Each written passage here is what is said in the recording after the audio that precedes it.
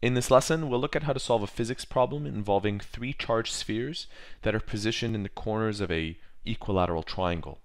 The question reads, three spheres, each with a negative charge of 4.0 times 10 to the power of negative 6 coulombs, are fixed at the vertices of an equilateral triangle whose sides are 0.20 meters long.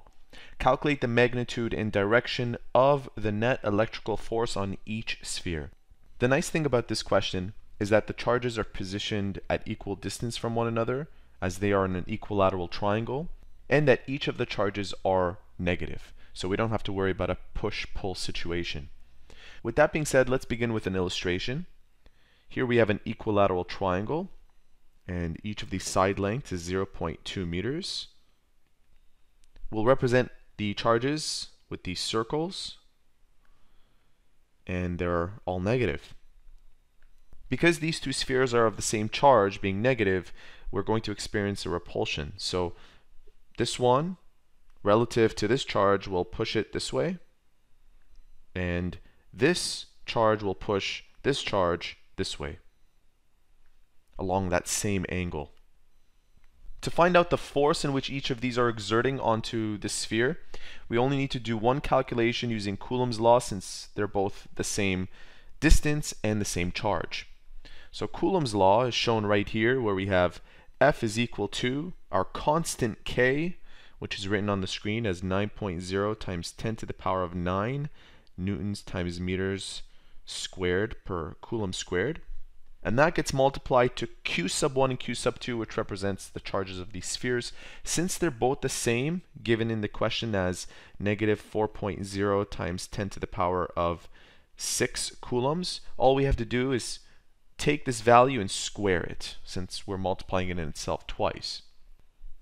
And that gets divided by the distance between them, which is 0.20 raised to the power of 2, according to the formula, r to the power of 2. And just for future reference, when you're using this formula, you don't need to take into account the symbol for the charges, because we're only concerned about the magnitude and not the direction. So given that this is being raised to the power of 2, it doesn't matter, but nonetheless, keep that in mind. Now we'll use our calculator to calculate the force. We start with the first factor and make sure that you put each factor in its own parentheses. That way our calculator gives us the right number at the very end. We have negative 4.0 times 10 to the power of negative 6, and that's being raised to the power of 2. Then this gets divided by 0.20 to the power of 2. We should have two significant figures, since this is two significant figures and that one is as well. We end up with an answer of 3.6 newtons.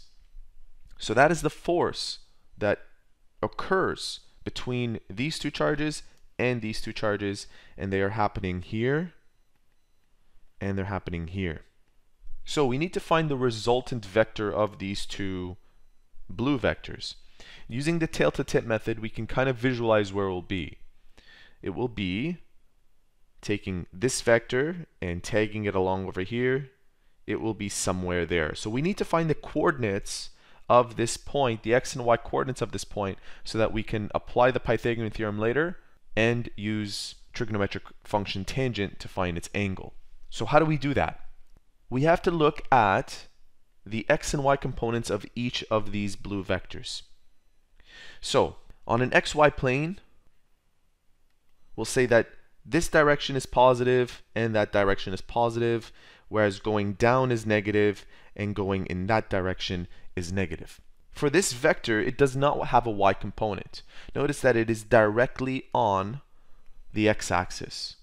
So let's focus on the x components and then the y components. The x component of this vector will be negative 3.6 newtons, and the x component of this vector requires a little bit of trigonometry. Breaking this vector down into its x component would look like this. And to find that, given that we already know the hypotenuse, we need to know the angle here, and we have to pick the correct trigonometric ratio. So let me show you how this looks like on an xy plane isolated from all the other illustrations. Here's what this vector looks like. It looks like that. And again, we are looking for its x component. this purple one. We know that the triangle is an equilateral triangle, which means that each of its internal angles will be 60 degrees. So that will be 60 degrees. If that's 60 degrees, then this should also be 60 degrees, since they are across one another. So now we have the angle, and we also have the hypotenuse being 3.6. We can use cosine. Cosine 60 is equal to the adjacent, which is that purple one, over the hypotenuse of 3.6. If we solve for adjacent, which represents that purple one, we get 3.6 cosine 60 degrees, and that's ADJ. Now remember, the cast rule says that cosine is positive here, all trig functions are positive here, only sine is positive here, and only tangent is positive there. Because only tangent is positive there, and we're using cosine within this quadrant, then whatever you get when you calculate that will be negative. Okay? So what we will do is write down the second x component being negative 3.6 cosine 60 degrees. And I place that negative there because we are using cosine, and we do have to respect the cast rule. So we just found the x and the y components of our two blue vectors. Now, the y component of this blue vector here, the one that I'm hovering over, is 0. It's right on the x-axis. There's no y component. And the y component of this one, we use the same sort of framework as before, but of course we have to use sine this time since we are looking for the y component. The y component would be this thing. We can move that, just to give you a better visual, we can move that there, and you can see why sine would work. Sine would work because now it is opposite and hypotenuse. So I'll write down, again, negative 3.6 sine 60 degrees. I put negative because only tangent can be positive here. This is why understanding vectors is so important when it comes to physics. So now that we have our x and our y components, we will add them up. Let's use our calculator. We have negative 3.6 plus negative 3.6 times cosine 60. And that is equal to negative 5.4 newtons. And over here, we can write down negative 3.6 sine 60.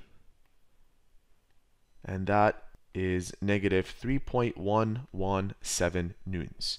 So the coordinates of this point, of our resultant vector, will be negative 5.4 and roughly negative 3.117.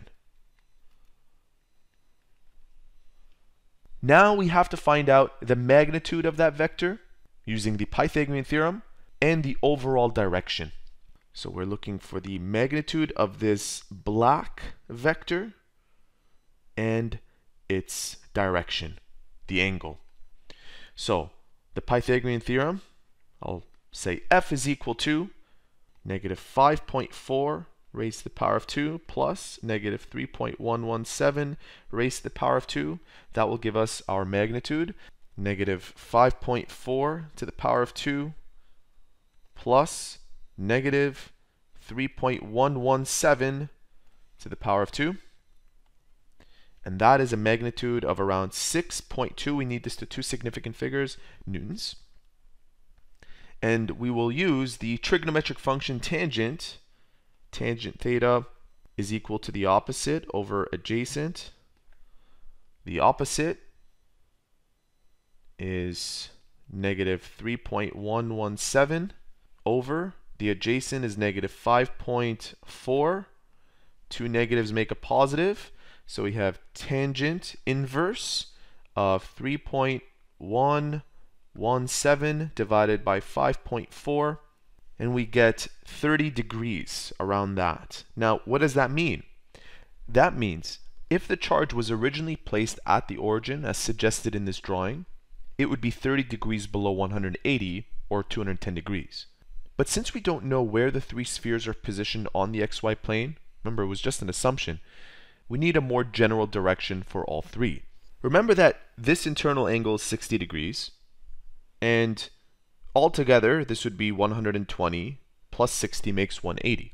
So to state where the sphere will generally move, we can say 150 degrees away from each side, since 30 degrees plus 120 is 150.